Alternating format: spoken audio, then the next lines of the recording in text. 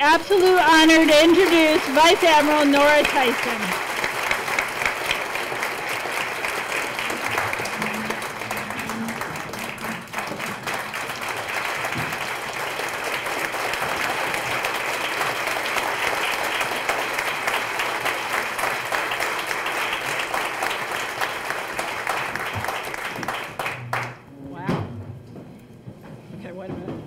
Angela's got a few inches on me.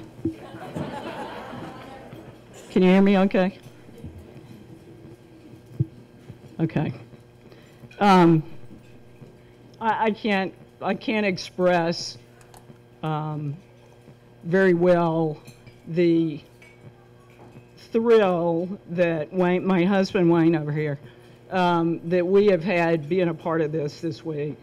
Mark, this is incredible. You got a great group, and to be a part of this, Nancy, Ed, you know, I feel like we're friends for life. Okay, I was hoping not to use my glasses, but I will.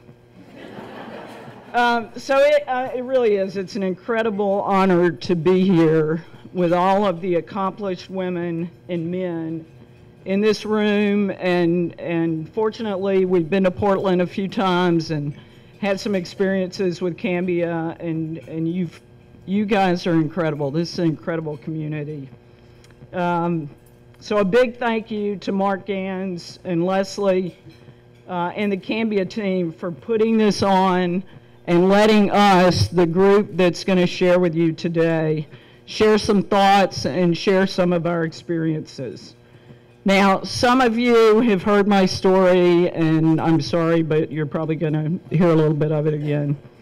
But some of you are probably wondering how it is that I found myself here amongst this distinguished group.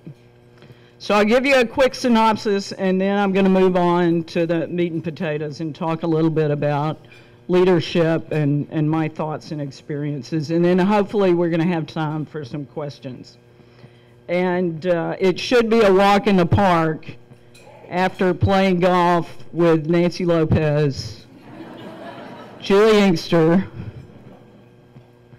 and Karen Stupples, and demonstrating very proficiently to Brittany Lang my lack of ability to get out of a sand trap. So first of all, as you heard, I retired from the Navy a little over 38 years ago, last September. My last job on active duty, I was the 3rd Fleet Commander out of San Diego. Now, 3rd Fleet is comprised of all of the naval forces in the western United States, West Coast, out to the international dateline, except our ballistic missile submarines who belong to the Strategic Command in Omaha, Nebraska. So 3rd Fleet's made up of about 110 ships, about 400 aircraft, about 30 submarines, 5 carrier strike groups, an amphibious strike group, all in about 60,000 people. So it was an incredible job. It was a demanding job, but it was a lot of fun. So part of our responsibility at 3rd Fleet was running the Fleet Weeks on the West Coast, bringing our men and women and their hardware, their ships, their submarines, their aircraft, their stuff, along with our Marine, Canadian, and Coast Guard brethren and their hardware to Seattle, Portland, San Francisco, LA, and San Diego. So during my several trips to Portland for Fleet Week / the Rose Festival, I met and I got to know a lot of the leadership at Cambia, and they are, again, thank you, Mark, tremendous supporters of Fleet Week and our men and women in uniform. So I want to say thank you to Cambia, again, for your great support of our men and women in uniform, and, very importantly, their families. As we all know, we couldn't do what we do, no matter what it is that we do, without the support of our families. especially in the military as we deploy to the other side of the world, in many cases in harm's way. It makes it a lot easier for us to do our jobs and keeps our mind at ease and our minds on our job, which is very important, knowing that our families are taken care of back home. So again, thank you, Mark, for what you guys do. So that's my connection to Cambia, that's my connection to Portland, and how Wayne and I were so fortunate to be a part of this week's events. So the next question, how did I end up in the Navy? So again, for those of you who know this story, I'm sorry. And that's a little longer story, but I'm going to try to summarize it quickly. And again, so if you've got questions, if I leave something out. I spent my formative years in Memphis, Tennessee, a fairly typical childhood. Went to the neighborhood elementary school, went to a all-girls high school, and had a lot of fun along the way. I haven't mentioned the Navy yet, have I? I had great parents. I had wonderful parents who put a good education as the #1 priority for my brother and for me. And they instilled good values in us, and they led us to believe we could do anything we set our minds to. I went on to Vanderbilt University in Nashville and was an English major after thinking I was going to be a doctor, a brain surgeon, a marine biologist, you know, whatever it was. And I took the law school admissions test. I did okay on the test and thought I'd probably go to law school. So again, I feel very fortunate to have had parents who didn't try to push me down a certain path. And they were very patient while I tried to find myself, and they were very proud when ultimately I announced I was going to join the Navy. So after graduation from Vanderbilt, I returned home. A few weeks later, I got a call from a recruiter that said, "Hey, we got your name and number. Why don't you come down here and chat with us?" And I said, "You're who and you what?" And so to put this in context, this was 1979, post-Vietnam, Jimmy Carter. The military was not the most popular occupation. And in fact, in D.C., this is no lie, we were not wearing uniforms in Washington, D.C. at the time. And I left out, needless to say, it was a very male-dominated occupation. So anyway, I had nothing better to do that day, so I said, okay, why not? I'll go talk to these guys, you never know. So off I go. They gave me an aptitude test. They said, hey, you did pretty well. You can go into this or you can go into that. And I said, they never mentioned ships. They never mentioned airplanes, so remember that. And I said, I have no idea what you're talking about. So they said, well, we'll just put you down for general unrestricted line, which is kind of the catch-all. And I said, hey, you know, very respectfully, you can put me down for whatever you want to because I ain't signed anything. and one thing led to another, and they said, well, let's just do this physical thing, and let's just do this, and let's just do that. And I just said, yeah, okay, whatever. So about 3 weeks later, I got a phone call, and they said, hey, you got accepted. And I said, great. You know, didn't I win a Cupid doll or what? And they said, you got accepted to officer candidate school. And I go, ah. And I said, is that a good thing? And they're like, oh, you know, it's an honor. This is great. Weren't you waiting for our call? And I said, no, not exactly. And they said, well, oh, yeah, it's an honor. And, you know, you're special. Oh, yeah, okay. So ultimately, I thought about it and to make a much longer story a little bit shorter. I thought, you know, if I don't, I'll always wonder what would happen if I had and what's 4 years. And that was what the commitment was at the time. So off I went to officer candidate school and to the Navy. So at OCS, we learned navigation, we learned marine engineering, we learned how to march, we learned how to make our beds and wear uniforms, and a few other things that I had had no exposure to whatsoever while I was growing up. So then I was commissioned as an ensign in the United States Navy 3 months later. A door had opened, one that I had not considered at all, And I took a deep breath and I walked through that door into a world that was previously unknown to me. And it turned out, as I said on the video, it turned out to be a wonderful journey, a very rewarding career, and an extraordinary life. At the time of my commissioning, as I said, not many occupations were open to women in the Navy, or the entire military for that matter. How many, I know Catherine, anybody that's been, thank you for your service, I appreciate it. You guys kind of get what I'm talking about. So I wasn't really sure what career path I wanted to follow, so I ended up in Washington, D.C., because I had a bunch of college roommates there, and I said, okay, well, we'll just go continue college and I'll wear a uniform. So I was in an administrative job, and I found out very quickly that that was not my calling in life. So I worked for a couple of senior male aviators who said, and they figured it out, and they said, you won't stay in the Navy if you stay in this line of work. You need to apply for flight school. And I go, oh, okay, sure. So I did. I got accepted to flight school, and that started a career in naval aviation, and there was no turning back. And that decision opened up tremendous opportunity, you know, then obviously going into aviation, but later it opened up even more. Things that I never dreamed of, because those opportunities had not existed when I joined the Navy. So it turns out that I had some amazing experiences.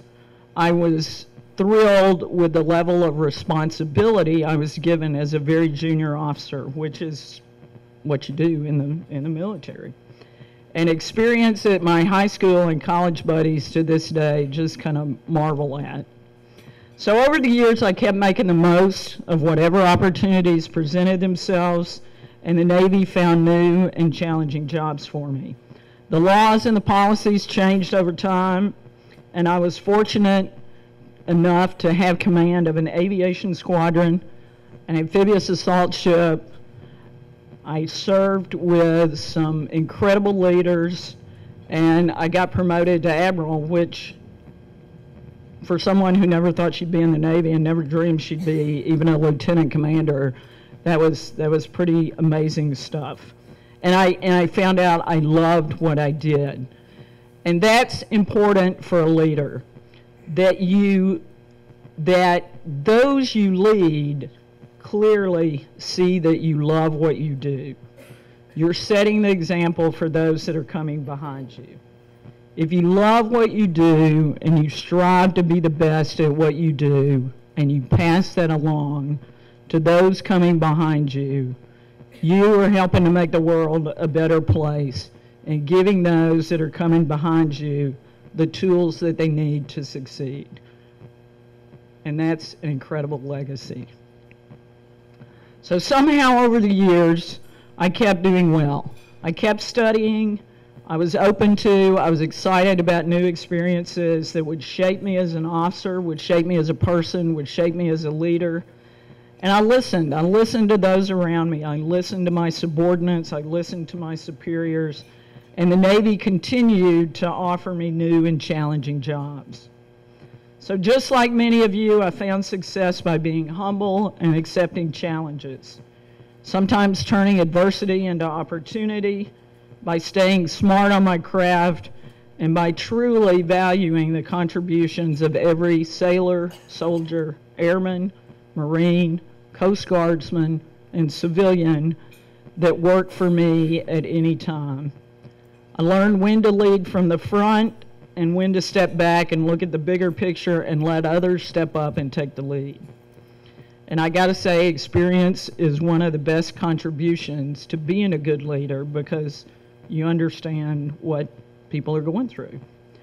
So I have a lot of people ask me how proud I am to be the first woman to command an aircraft carrier strike group, the first woman to command our task force in Singapore, the first woman to command the largest maritime exercise in the world, the first woman to command a numbered fleet, And I gotta be honest with you, many times in my career, I looked around the room and I found that I was the only woman there. And many of those times I was a senior person or I was a commander.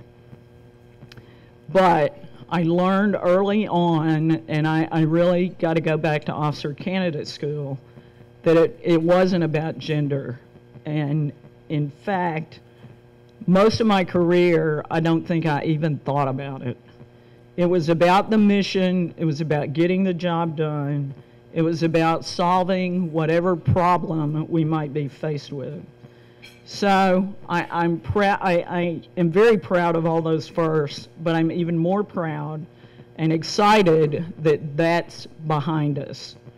Someone had to be the first, and I feel very fortunate, extraordinarily fortunate, that the laws changed and the policies changed when they did, and I was in the right place in the right time, and I tried my best at whatever job I was given, and tried my best to help the greater team to succeed in every endeavor. So I was sitting on the bench, and I had this experience to do the job, and to a point where I couldn't because the laws prohibited it. But then when they changed and I was on the bench and the coach put me in the game, it was incredible. And it was about timing and taking advantage of opportunity. So I know this room is filled with leaders from every walk of life, from business, civic, sports, military, government, you name it. And I'd love to meet every one of you and hear your stories. But I want to talk a little bit about why we are all here and why we do what we do. And I like to think that all of our motivations are very similar. And I'll qualify what I'm saying today. This is my experience totally. This is my thoughts totally.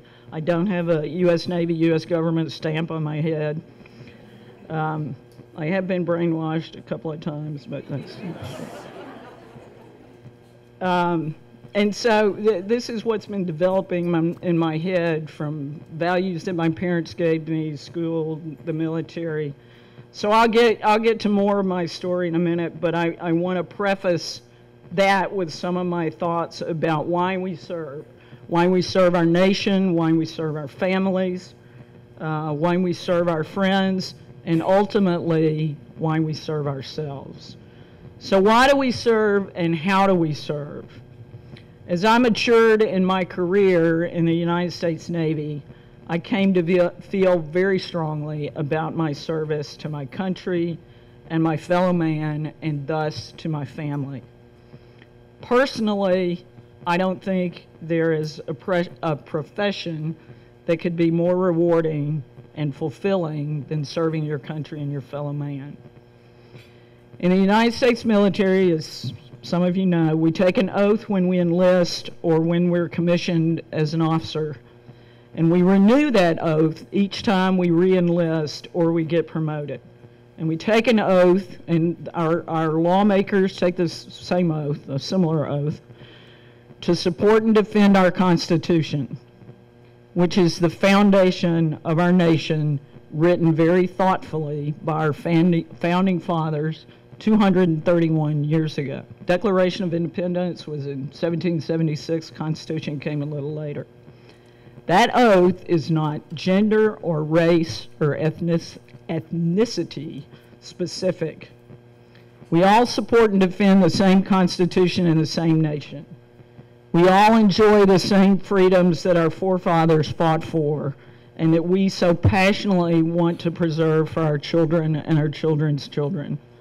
And we know in today's world that we need our friends and our allies around the world who share similar values at our side to make the world a better place for future generations. Now, I fancy myself to be a golfer, and some of you, Nancy, may get a real kick out of that. And I should say, I aspire to be a golfer, or I can dress like a golfer. And in golf, as in life, we say, Start with the end in mind. So for you golfers out there, you know that means you need to follow through, which Nancy told me yesterday, by the way. The question that begs in life is, what do you want to do with your life? And we don't always know, but should never unintentionally or intentionally shut the door on any opportunity. We just never know where walking through that door is going to lead and what road you're going to be walking down. Where that follow-through is going to lead you. We all reach decision points in our lives where we may be faced with non-traditional options or opportunities. Some that may be going against our cultural norms or perceived cultural norms. So that was the case for me when I walked through that door when I came in the Navy in 1979. There were not many options for women. The Navy and the military were just not viable options that many women considered. So fast forward to the present, and we are getting a heck of a lot closer in the United States, and I would venture to say around the world at different paces, to a point where anyone can do anything they set their mind to, if they are physically, mentally, and emotionally capable. Now that is an incredibly important point. Whether you're a leader in the military at any level, or a brain surgeon, or a golfer, or a whatever you are, if an individual is not capable of doing a specific job for any reason and could put lives, including their own, and missions at risk, then in my mind, there's no question about it. He or she should not be in that position if they're not capable of doing the job. For example, I should not be a brain surgeon. I should not be a pro golfer. I just don't have the capability. And could I learn? Maybe, but it is doubtful at this time in my life. Highly questionable. So leadership in a changing world. And I think that was the topic of my conversation. Holy cow. I mean, the world is constantly changing. And in some respects, today, the world is changing exponentially. Whether it's technology or the diversity of workforces, multi-generational, multicultural, gender diverse, you name it. Leaders have to accept change, which is hard. It's hard for people in general to accept change. You have to embrace innovation. If you want to be the best, whatever it is, you have to flow with the times or you're going to flat get run over. So, however, some of the most important tenets of successful leadership will always stay the same. They just may become more challenging. And I'll talk more about the importance of communicating as an example, but the advent of email, texting, telecommuting, video conference calls, all of that stuff, it makes it so much more difficult to build personal relationships. And I would say trust. Trust and respect are critical to a well-functioning team. You just need to be more creative and more persistent in building that trust and that respect through meaningful communication, however you can do it. So I was asked to speak about my journey that led me to a career in the United States Navy, why I stayed in for over 38 years, and what I learned during those 38 years, my thoughts on leadership, and specifically on women's leadership. So I had to think really hard about what leadership really is. And I think we all agree there's no one size fits all. But there are traits that define good, if not great, leaders. For example, I'm sure someone in this room has been bold enough to have a vision, but also humble enough to recognize that achieving it takes patience and the efforts of many people.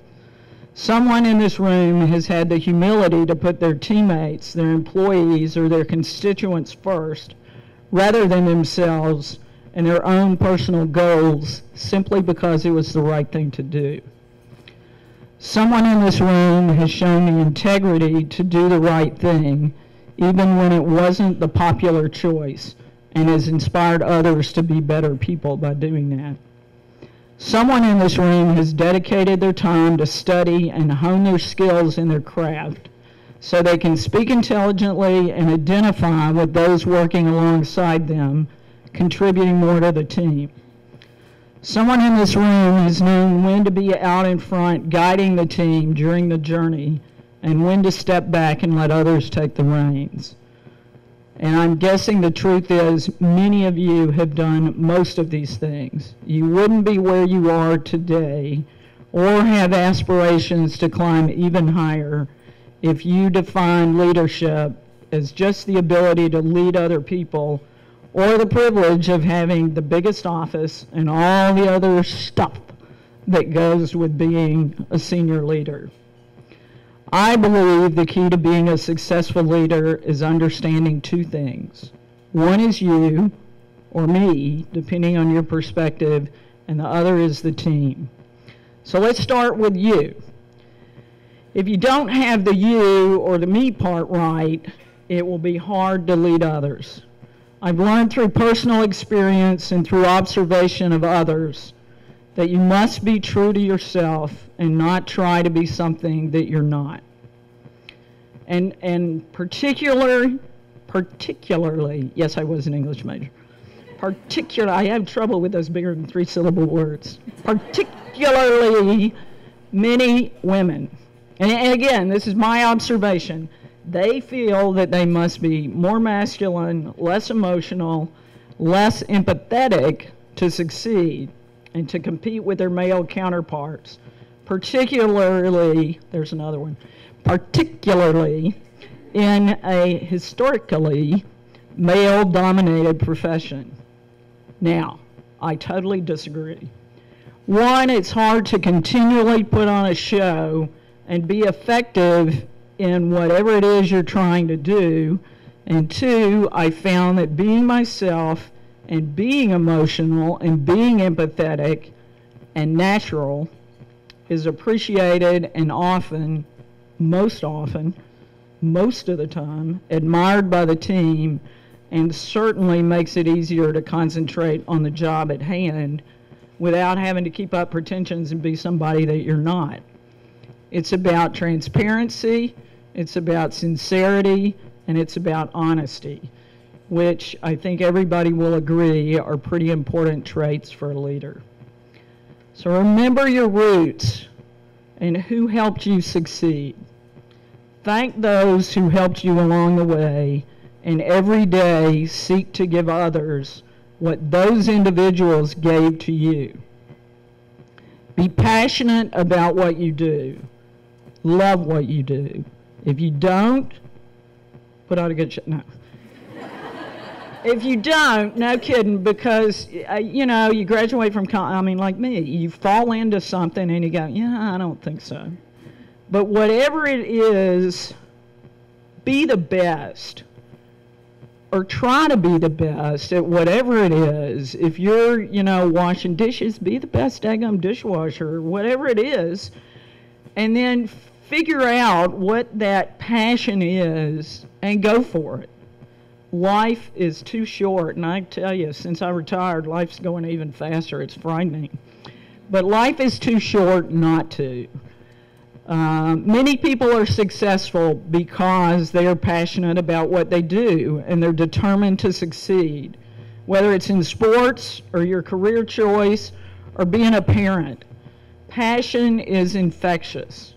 If it's apparent that you love what you do, those around you will feel that passion, and they're going to want to be on your team. Again, strive to be the best at what you do, whether it's as a student, a gardener, a brain surgeon, a golfer, a team member, a CEO.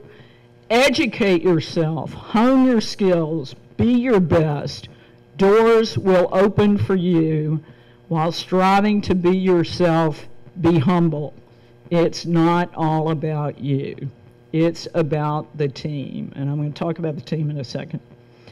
It's about giving those coming behind you what they need to succeed personally and professionally.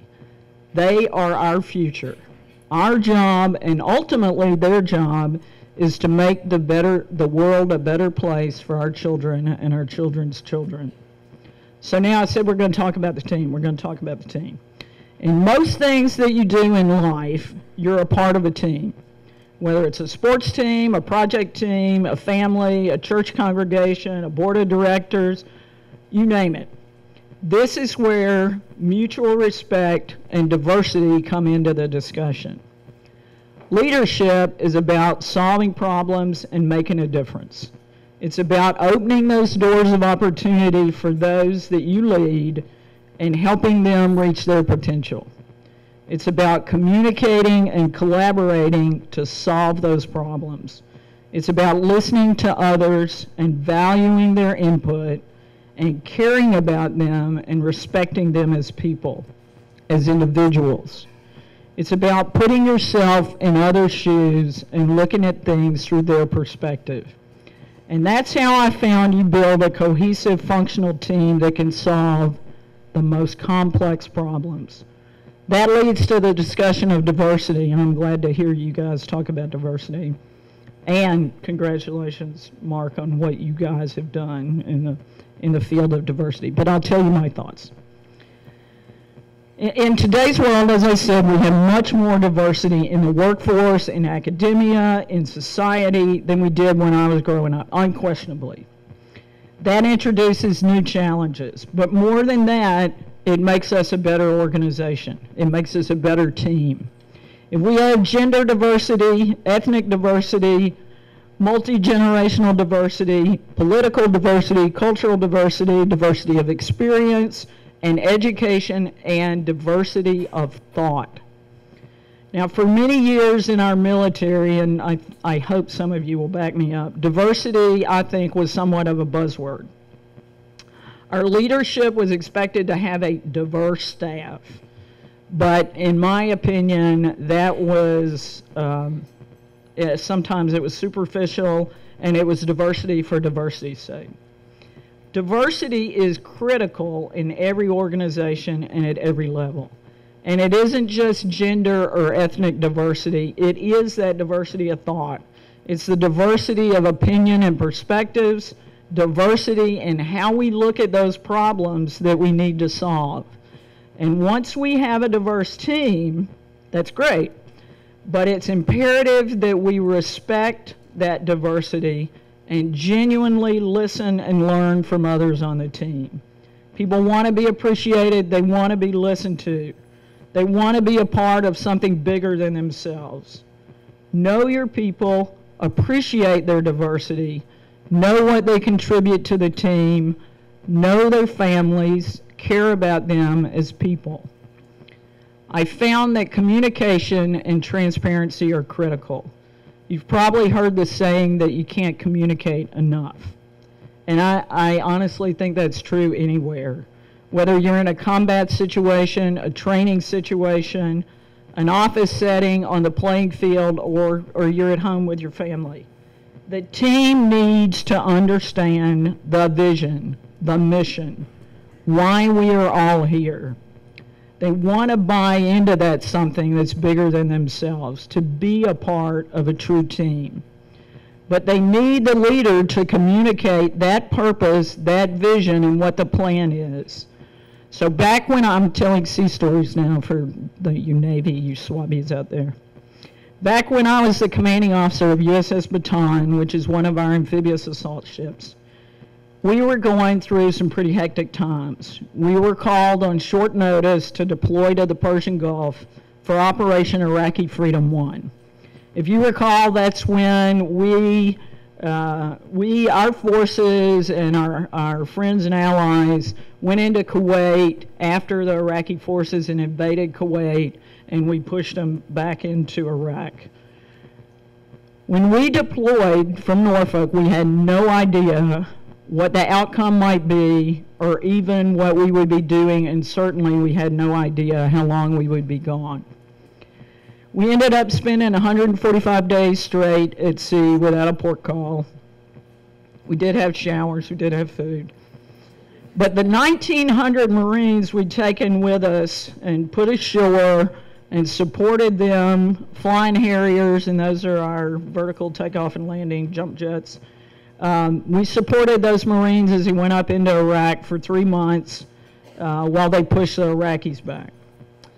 We got home 6 months later, and my 3 years on board that ship didn't go much differently as far as unpredictability and mission tasking. Fast forward to the end of my tour on board Baton, incredible tour, incredible experience. But we found ourselves on our way home from doing an exercise with our Latin American allies off of the Panama Canal. And we pulled in to Ingleside, which is right by Corpus Christi, to drop off some helicopters and some gear that we've been using in the exercise. We wanted to get home. It was right before Labor Day. We wanted to get home because we've been at sea a lot. I wanted to get folks home to their families before the kids started school and all that good stuff. And they deserved it. So we're pulling out of the channel back into the Gulf of Mexico. I'm sitting on the bridge, and we're, going to sea. And my boss called, and he goes, "Hey, Nora, you think you could, take the ship a little north, hold for a while, take those helicopters back on board you just dropped off, and as the seas settle down, just kind of make your way over to New Orleans." So you guessed it, Katrina. So Katrina was bearing down, coming through the Gulf of Mexico. We're in an opportune place. So he said, just kind of make your way over. Didn't know what was going to happen. So as you guys know, hurricane passes New Orleans. New Orleans like high-fiving, everything's good. And then the next day the levee broke and all hell broke loose. Anybody in New Orleans then? Well, okay. So at that point, we were off the coast, off the Gulf Coast of Louisiana, and when we were asked to respond, we jumped in feet first and did whatever we could do. We sent in helicopters, we were plucking people off of roofs, and we were, you name it. I sent the air traffic controllers in, and they were trying to sector the helicopters that were like mosquitoes flying all over New Orleans. Everybody was trying to do anything they could to help our fellow man. It was surreal. I flew along the Gulf Coast in a helicopter, and here's these antebellum homes that are just matchsticks. Landed at the Superdome, and there's water everywhere, and there's people, walking on the freeway with stuff over their heads. I could write an entire book on that experience. But the bottom line is, throughout that tour, I continually communicated with the crew. I got on our 1MC, which is our public address system on the ship, nearly every day or more often as it was called for. And I told them what I knew, and I told them what I didn't know. And I told them about our mission and our tasking, which was changing constantly. And I told them if they weren't ready and they weren't flexible, they were in a wrong business. And I have to tell you, they rose to every occasion, and they answered the call, and they performed superbly. No matter what it was, whether it was combat operations, humanitarian assistance, and disaster relief, hosting dignitaries from around the world, it didn't matter. They knew what was expected of them, and they gave it their all. As their leader, as their commanding officer, I learned it was about honesty, it was about sincerity, and it was about empathy. And communication often. It was about walking around the ship as much as I could, all times of the day and night, getting to know the ship's crew, getting to know the Marines that made up that blue-green team, visiting them in their workspaces, on the hangar bay, on the flight deck, in the engineering spaces, building relationships and building trust. And again, leadership isn't about sitting in a big office, having privileges and giving orders. It's about solving problems and making the world a better place. It's about inspiring those who will follow in your footsteps And it's about those followers wanting to grow up and be you. And it's pretty simple, huh? Yeah, it took me a long time to learn this. The military is no different when it comes to leadership and how officers become captains of ships or commanders of fleets, or even advisors to the highest levels of leadership in our government. And for us, it's not just about the senior officers displaying the leadership we need. It's about our chiefs leading our young enlisted personnel on the deck plates. It's about our junior officers, again, who we give an extraordinary amount of responsibility at a very young age. And if you look around our Navy, and I would venture to say our military, you'll quickly realize that who we give responsibility to and expect leadership from is never based on gender or ethnicity or where you went to school. And that's when I talk about women's leadership, I realize quickly that today I'm really just talking quite simply about leadership.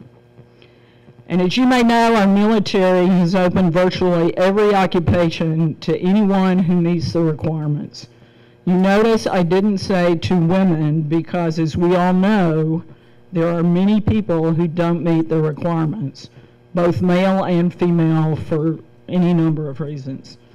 So that's why it's critical that we make the effort, and this is the hard part, to understand what is required to do specific tasks, physically, mentally, emotionally, and if we don't make the effort to do that and understand what exactly is required to do a job, then we may be forfeiting that opportunity to have the best person in the job, and ultimately, if we put the wrong person in the job for the wrong reason, we may be sacrificing the mission and lives. So the way I see it, when a woman is the best qualified candidate, she should get the job. When she isn't the best qualified, she shouldn't. But I think in the military, gone are the days where the female service members will never know if they had qualified for the job. The American people trust their Navy and their military to carry out incredibly important missions. Those missions have to be accomplished by our best qualified and our most capable service members. And whether that service member looks like me or looks like anybody in this room, that's irrelevant. Leadership isn't defined by how we look, it's defined by our thoughts and by our actions.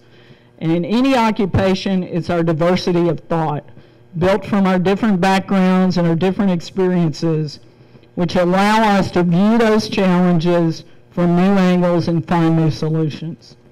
And I am thrilled that we have recognized that we're a better Navy, and in my mind, a better world, because our differences can make us stronger. And I'm thrilled that groups like this one gathered here today recognize how important leadership is in our world today. So again, Mark, thank you so much for inviting me to join you, and thank you for being leaders in everything that you do. So I don't know where I am time-wise, but if we got time for questions, it's an honor to be here. Thank you.